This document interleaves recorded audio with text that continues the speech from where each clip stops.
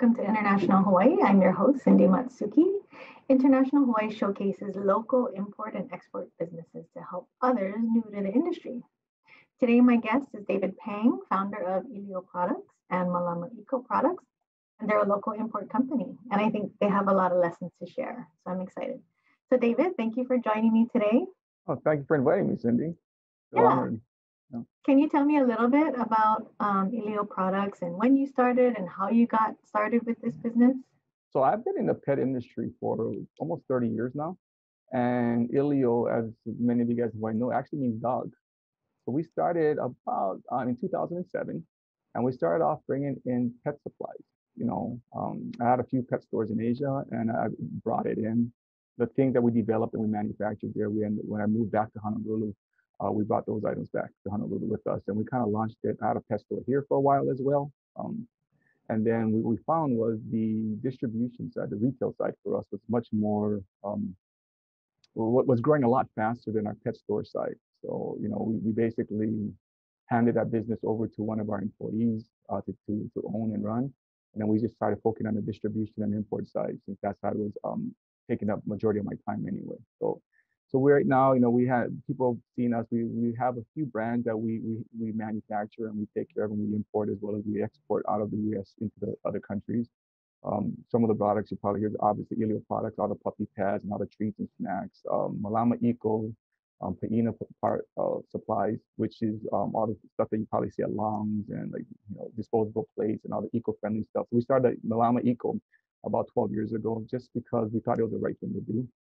We do some dog treats that we manufacture out of a place in San Diego that we export across to Europe as well as to South America and Asia. That's kind of what we do. A little bit of everything, not much. Wow, so you actually have an export business? Yeah. Where you manufacture on the mainland? Correct. Yeah, I can't manufacture here. It's actually too expensive. But we have a place in San Diego where we manufacture some of our dog treats that we sell, obviously, on the mainland. We sell it actually here. So it's the teeth treat brand, the dental treats.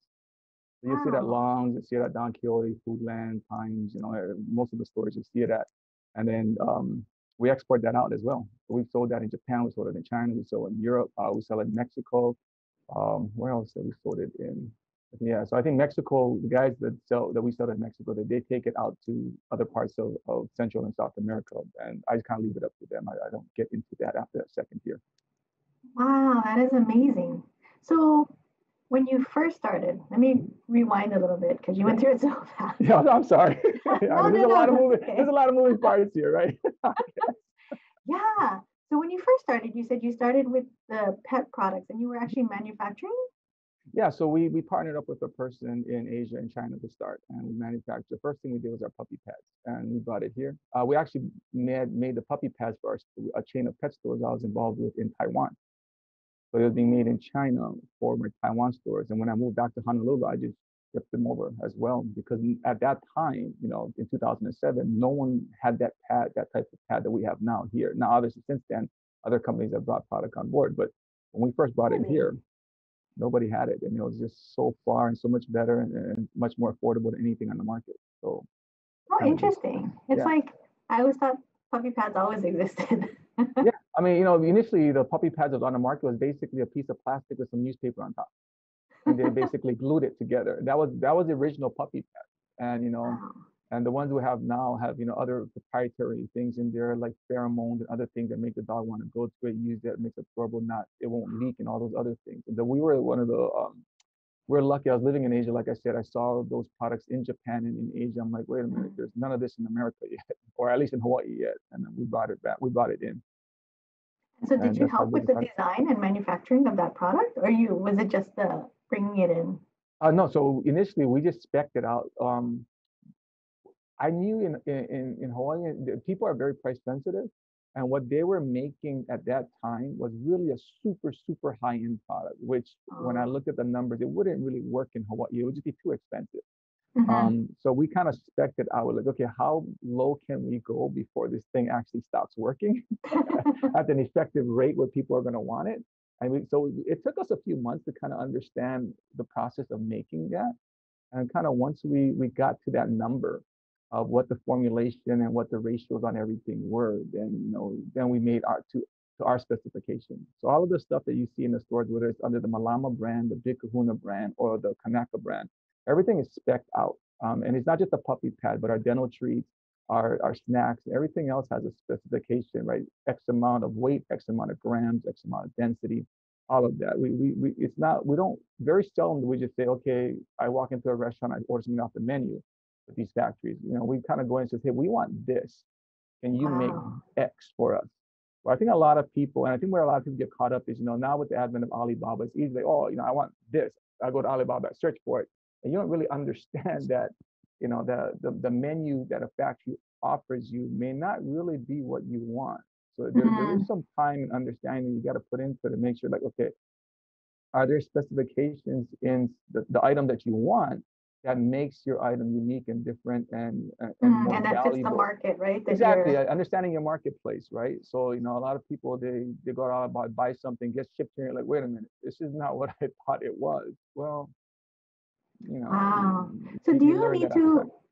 do you actually have that expertise in-house to help you design all these different products, or do you consult with somebody, or? You're looking at the guys. I learned all of this over time, right? Wow. You just kind of just learn as you go along. One of the other things we do is we also develop and we own Grenades gum. So and we developed that from scratch. There's no other gum like that. And it was just an idea that myself and my partners had, and we're like, hey, let's go figure it out. So 2 years we learned how to make gum. Oh We my went to a whole bunch of factories and we basically, why can't we do this? They're like, no, you can't do that. They're yelling at us. We're like, why? Because we don't know any better, right? I mean, we're asking the simple question of why. And they said, well, because we've never done it. I'm like, well, that doesn't mean you can't do it. It just means you've God. never done it. So Yeah. that's a different answer. Yeah. So hence, the Grenades gum was something that was an Wow. So it's idea that just just started from scratch. and learning on the fly and trial and error and Yeah. You make mistakes and you hiccups and, a lot of traveling, a lot of flying. I mean, I'm a lot slowing of down. Obviously, last chewing year was junk kind of nice. gum. Yeah, chewing a lot of bad gum over the couple of years. Yeah. Oh my gosh, that's so interesting. That's so crazy. Yeah. How So did you're traveling. so once you have your products, how do you go about finding your suppliers, or like, because you're the wholesaler, right? How do Yeah. you? We're a little different, right? Because we're vertically and horizontally integrated. So we kind of distribute our own products, we sell our own products, we manufacture to Okay. select the partners on things, right?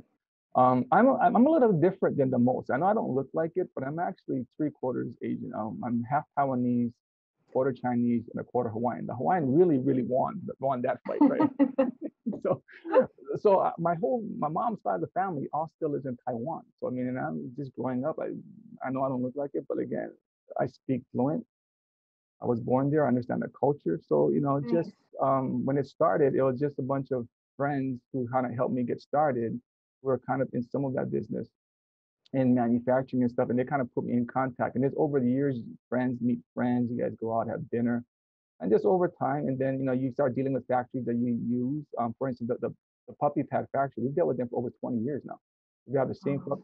factory, and then he's also put me in contact with other people to manufacture some of my things. So a lot of my things are really relationship based. So I Mhm. go into it. They know who I am. They know we're Mhm. legitimate. They don't think that we're just somebody clicked on me on Alibaba or Alipay or something where they're just where they're like, okay, I know Dave's done business. He kind of knows what he's doing. He's a legitimate business. We're gonna get paid, Mm. right? So that all adds to the validation to help you get what you want done. And so when you ask them to do things, then it's a lot different than if you're just clicking on a link for a factory Mhm. that you met at a trade show and say, oh, can you guys make these modifications for me? And they're looking at it like, we don't even know you. We're going to invest this time, money, Yeah. and effort, and we might not get anything out of it. And you're just going to shop our price and everything else. So it's I hate to make it sound like that, but I'm in a definitely in a completely different circumstance than most people out there. So Wow. But that's really good because you had yeah, friends and family already. exactly. And then we got eyeballs up there, right? So kind of help me out. So But then yeah. you also did a lot of traveling yourself, like Yeah. face to On face. average, I used to average about 200,000 miles a year flying. Wow. Yeah. So Holy yeah, cow. it's nice because they give you a lot of perks, but it's just tiring, and I'm getting up there. So my goal last year, or in 2019, was to end the year under 200, which I did, which is the first time in like 6 years it was. And last year, obviously, with COVID, we didn't really travel at all. Zero. Zero. Pretty well, not zero. I actually flew to Asia in January. And that's when I Wow. realized COVID was a real thing. I was in Huh. Taiwan and they were already, this is in January, they're already locking down. And I came back and we got all our PPE for our You warehouse hunkered and our down. employees. Yeah, and we got all the people, we got all the cleanings, everything up front, just to Wow. withstand it all. Oh, that's crazy. Yeah. How important do you feel that face to face is, like the Oh, traveling and going to the absolutely. factories and Absolutely. I think it's priceless because it's when you're blasting emails off back and forth, there's such a level of impersonalness, right? For if that's a real world, real word, Mhm. where a lot of these people who are especially these factories, they're like us, they're like me, right? They built this from themselves, and if they see you building something, there is a level of like, oh, he's one of us or she's one of us, and if you're sincere and you come with references, then they also look at you like, oh, okay, I can work with this guy, and then breaking bread. And like I said, I do a lot of business in Asia, and Asia's still done a lot the Mm, fashion way, where you sit down, you have meals, you have a few mm. drinks, maybe a few too much drinks, but it's still But done that that way. builds the relationship. Exactly right. I mean, it's one of those things. If you have two beers and you fall on the ground and you can't remember what you said, it's kind of like, well, we really want to do business with this guy, right? Kind of deal. So there's a level of where, when things in person, the face-to-face time is as much about your character as about your business acumen and Mm, your business itself. Like, do you really want to do business with this person? And it goes both mhm. ways. And I look at that as well. And I've met people. I'm like, yeah, no, I don't think our personalities match up too well. And Mm.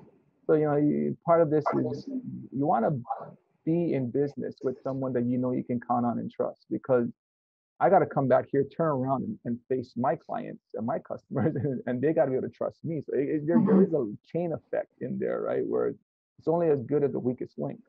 Mm. Right? So having these people tell you, okay, I'm going to get your order out in 35 days. Well, it better be 35 days, because I'm telling everybody here it's 35 days. Does it, then I look like the bad guy. I look like the liar, right? So Wow. there's got to be a level of trust there. So Mm. I would say make sure you know the people you're dealing with.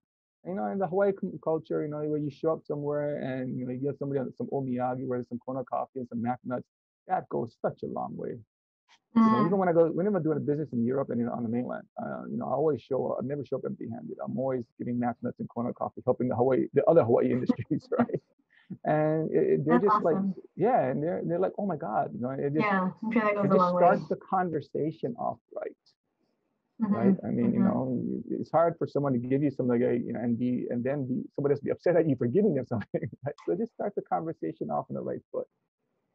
So how So, did you, when you first started importing to Hawaii, mhm. how did you start? And then do you have any like memorable challenges or problems Oh that you faced yeah. that you could just share so people don't do So that?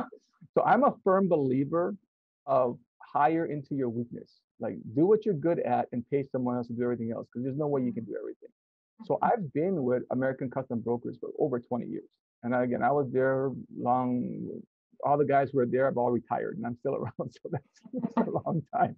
Um, but yeah, but you know what? I use them as a great sounding board, a great reference for information, so that I can make sure that even before I decide to do something, is there any special things that I need to know about this specific stuff, so that I make sure it's even worth my time to get into this business? Or is it going to be too much of a Mhm. headache importing, and there's such the regulations and filing, and Mm. there's certain certificates I'm going to get? Is the factory willing to get those certificates for me? All of those things. So, I mean, the guys at ACB, American Customs, they've been a great resource. And I'll say use them, find out, talk to people.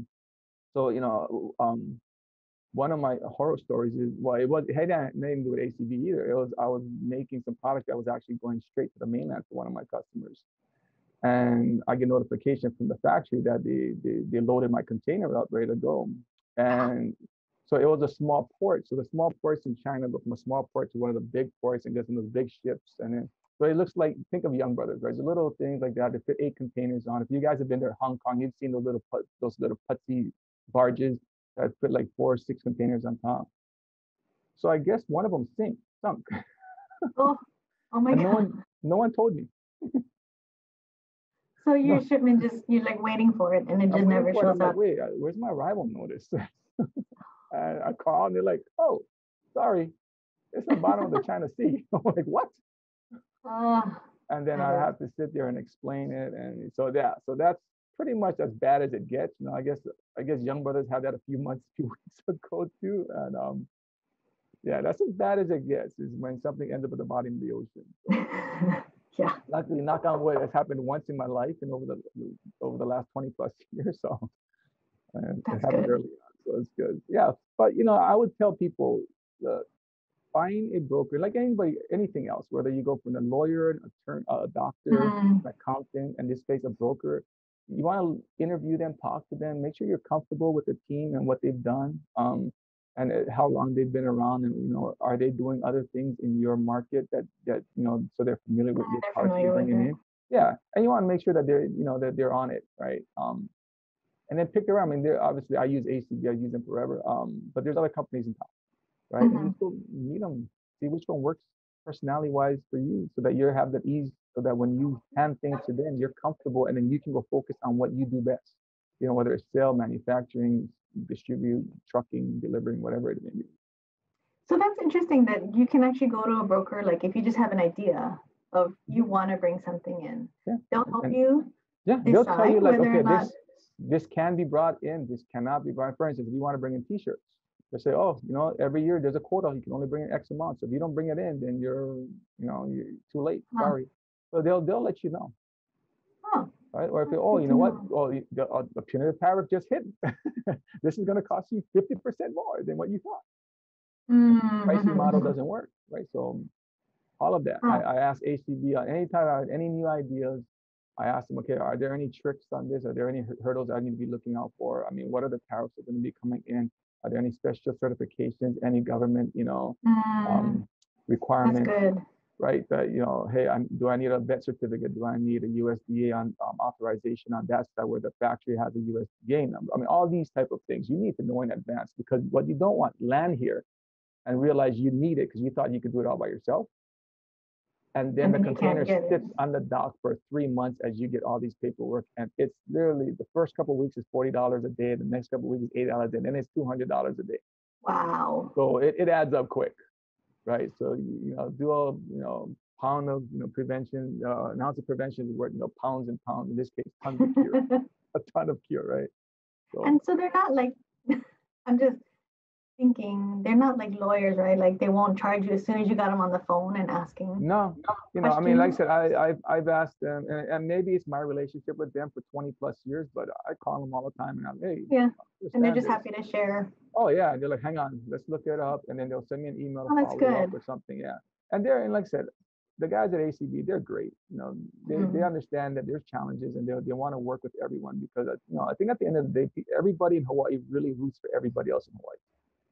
So mm-hmm. I think that's a good thing. I think that whole Hawaii Kama'aina family culture. I mean, everybody roots. Yeah, there's a level of competition with everybody, but I think everybody at the end of the day really roots for everyone else to succeed. Mm-hmm. No one really wants to see another person fail and have things blow up and lose their life savings or anything else.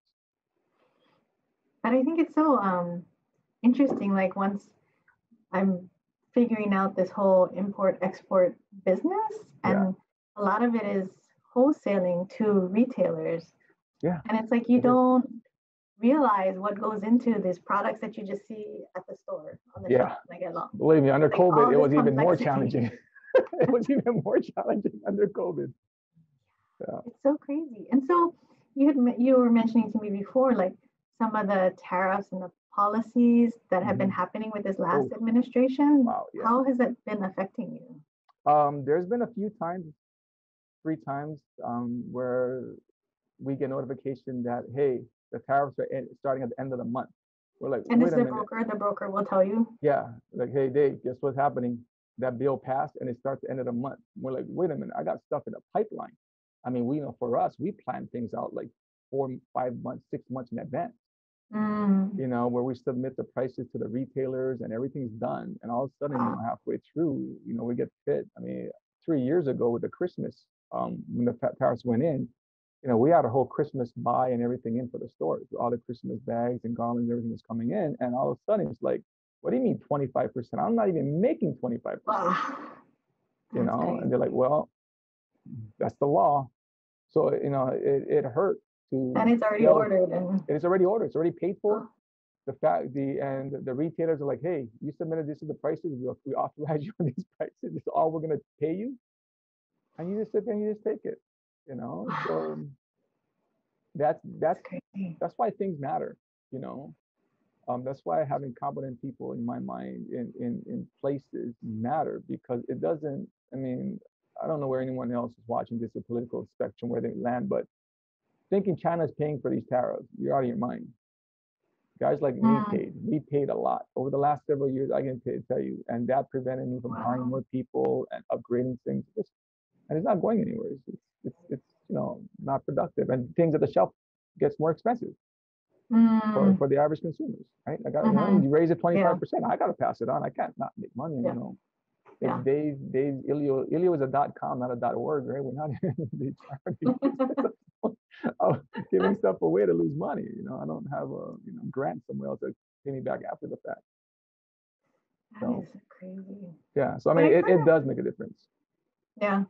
But are you able, because you have a relationship, can you sometimes work out deals to kind of with your manufacturers to help you?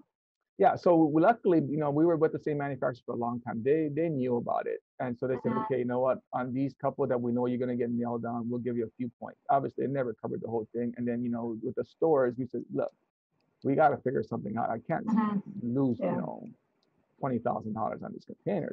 I'll be out of business, right? So everybody, I think, in those circumstances, again, it's great that we're in Hawaii. Share a little bit. Yeah, exactly. So being in Hawaii, like everybody's like, okay, we understand. How about on this one here, because it's submitted, but then on the next one we'll let you do it. We'll make something up, kind of deal. We'll do a makeup down the way, right? So things like that have happened, and again, and part of it is the relationship you have with your manufacturer and the relationship you have with your customers. If you guys have been on this bond for such a long time, they know you're not playing anything and being ethical and being very transparent on what you can and can't do and delivering on what you say you're going to do, right? All those things help when something like that happens. Yeah. Right? That's good. Again, that's why you go and you have dinners with people and you have a few drinks with people and you talk not just about omiyage. Yeah, you bring omiyage, right? And you don't only talk about work. You understand that oh, they've got 2 kids, 1 boy, 1 girl, et cetera, et cetera. They know we've got 2 boys.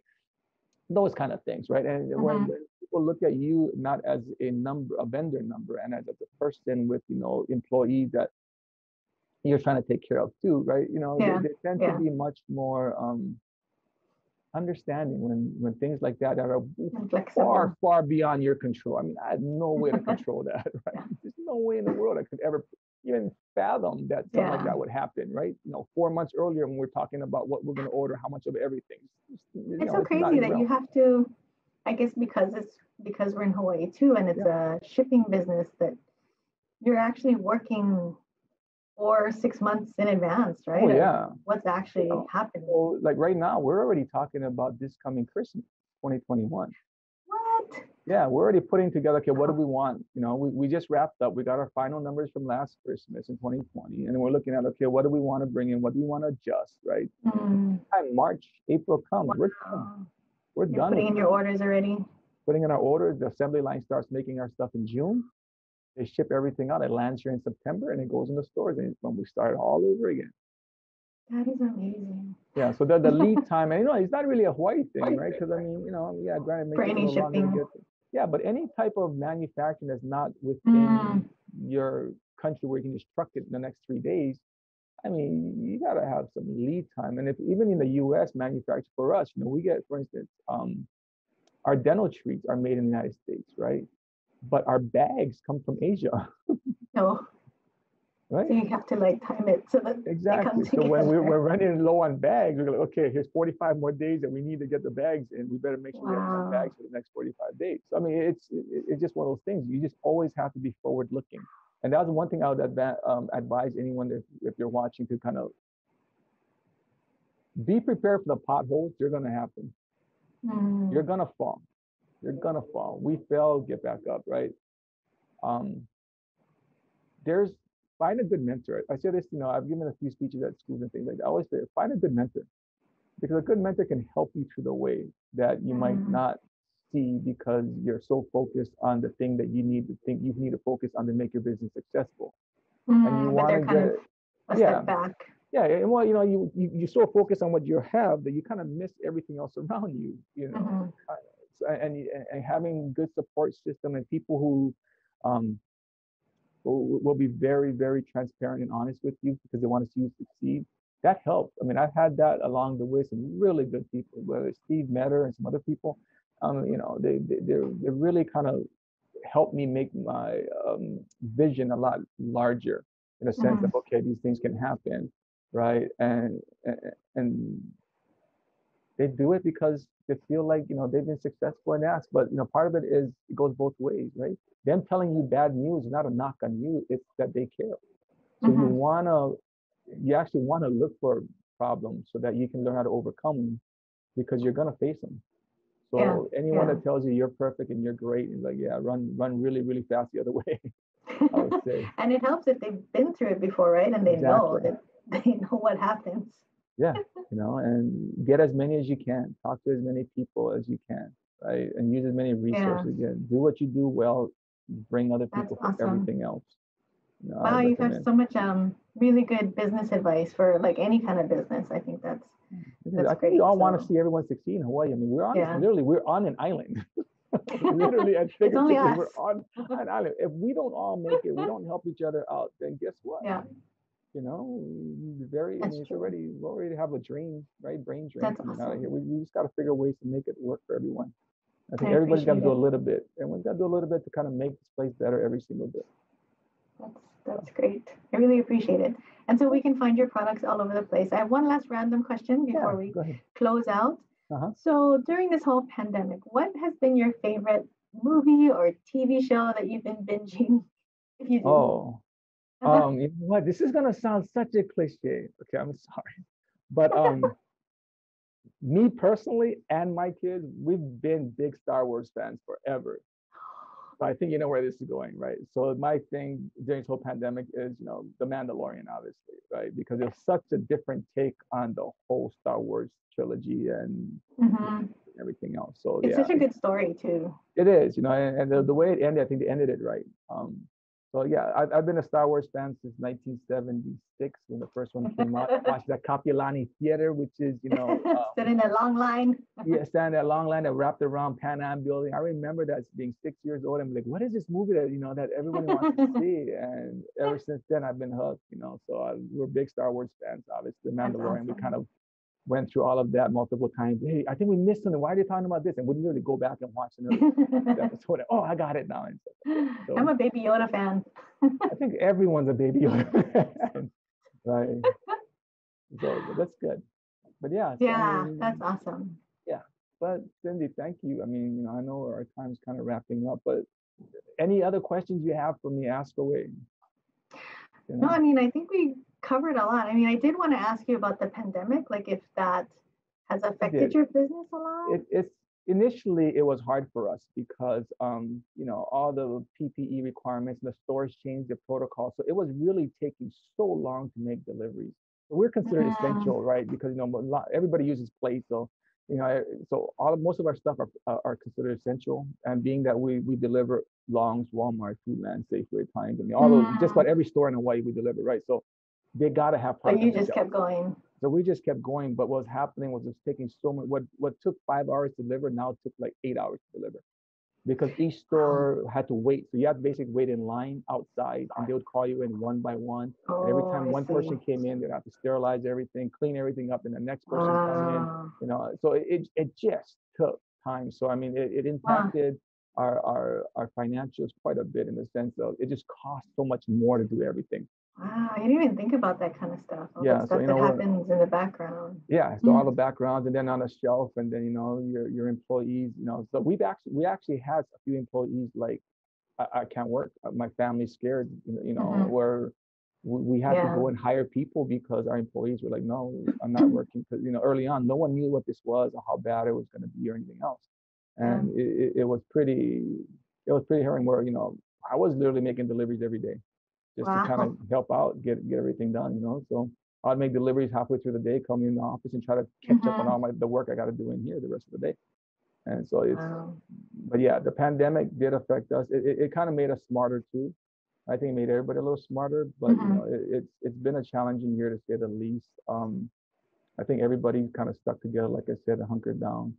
But it's no fun. I'm really waiting for it to go back to normal. You know, Yes. and the vaccines kick in. I think everyone's doing the same thing, but Well, I'm glad. I'm glad you guys are hanging in there and doing and well. I think that's what everybody's just trying to hang on. Yeah. You know, and I Survive. feel again, I feel my buddies' businesses, they weren't able to hang on, unfortunately. You know, but Yeah. it's happened. A lot of them didn't hang on, and you know, we feel, knock on wood, we feel very blessed that we had some good partners who understood, who worked with us to kind of get things going. And the part that people missed on this whole pandemic was a lot of our factories were shut down. Oh, the manufacturing side. Yeah, so we couldn't even get product. So there was, Mm. we usually keep 6 weeks or so of inventory, and that was gone in like 2 weeks because everybody was hoarding, Wow. right? And then all of a sudden we just sat here and like there's not much. There was this items trickling in. The factories weren't open, and or they're open only like 3 hours a day or whatever. So Wow. it affected everything all around. There was no. Now you always want to look for a silver lining in something. Yeah, there really wasn't. It was just the silver lining came after It's when just you obtain hard. all the knowledge, right? Where you, okay, if this happens again, I'm now prepared. Learning experience. Exactly. That's the silver lining of all this, that you're prepared for anything. And we hope nothing ever like this happens. But if I it should, know. you kind Thank of you have a so better much for idea. sharing. I think Thank you you for have, inviting me on. It was a good, yeah, it was no, fun. you've given a lot of great advice for a lot of starting businesses, and I really appreciate your time. Thank you so much. No And problem. just Thanks. stay tough, hang in there. We will. We will. We don't know any better. Thank you so much for joining me on International Hawaii on ThinkTech Hawaii, and we'll see you next time.